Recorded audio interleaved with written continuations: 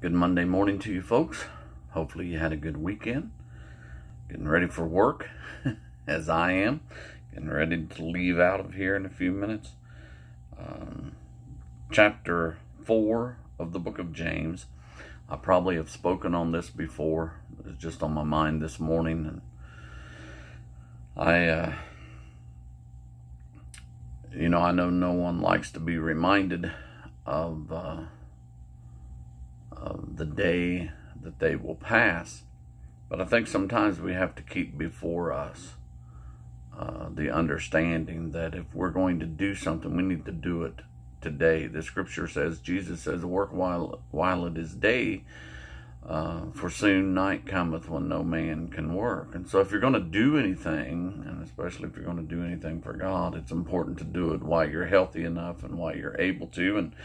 And so we can say, well, I'll do it tomorrow, or I'll do it next week, or I'll do it next year. But the writer in the book of James reminds us of this fact. He says in verse 13 of chapter 4, "Go to now, ye that say, today or tomorrow we will go into such a city and continue there a year, and buy and sell and get gain. Whereas ye know not what shall be on the morrow. For what is your life? It is even a vapor that appeareth for a little time, and then vanisheth away. For what ye ought to say is, if the Lord will, we shall live and do this or that. But now ye rejoice in your boastings. All such rejoicing is evil.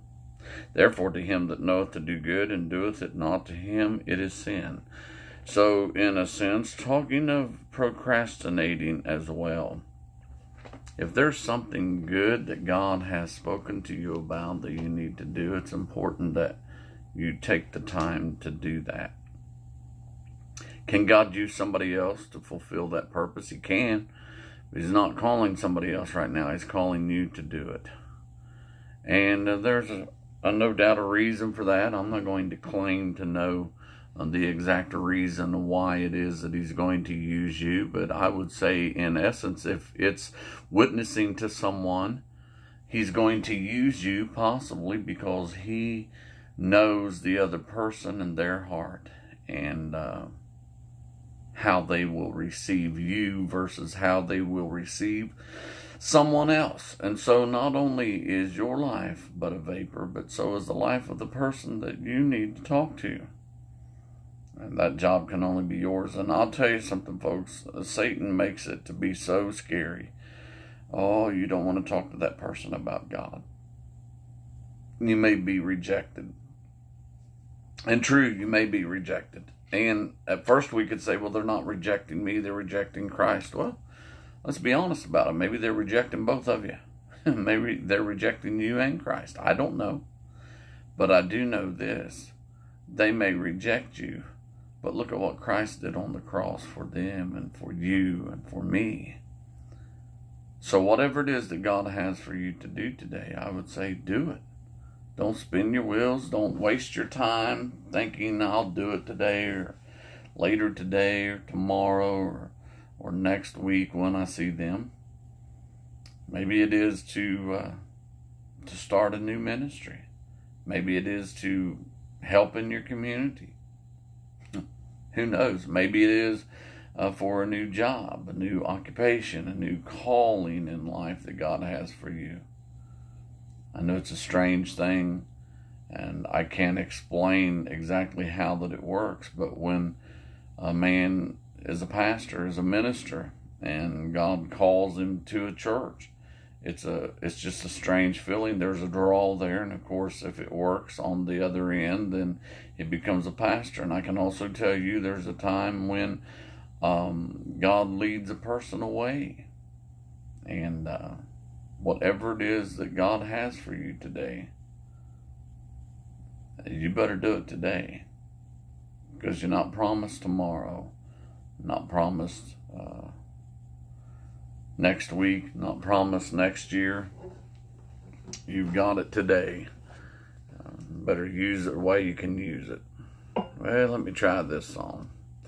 Haven't sang it for a while. I don't know if I've ever done devotion on these two topics, but probably have. Didn't go back and look, but it's good for us to know that life is passing us by, and if you're sitting on the side of the road watching it, it's just like a parade. You just watch people go by. Jump in there and do what you can for God today. Life is swiftly passing by. There are many things I need to do and say, as I've often wondered if the roll is called yonder. Have I done enough for Jesus today? After all is said and done, my appointed time has come. I can't beg, steal, or borrow one more tomorrow, so I'd better get ready for Jesus today. No, I can't beg, steal, or borrow one more tomorrow, so I'd better get ready for Jesus today. Time won't stand still for any man, and it seems like Father Time is on the run. And can I truly say that I've done enough today? If today would be the day that Jesus comes, and if I'm turned away, I'll have no more time to pray. I can't beg, steal, or borrow one more tomorrow, so I'd better get ready for Jesus today.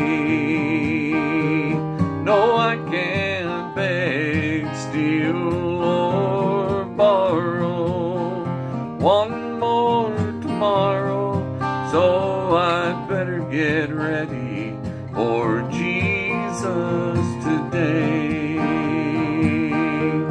You can't beg, steal, or borrow one more tomorrow, so you better get ready for Jesus today.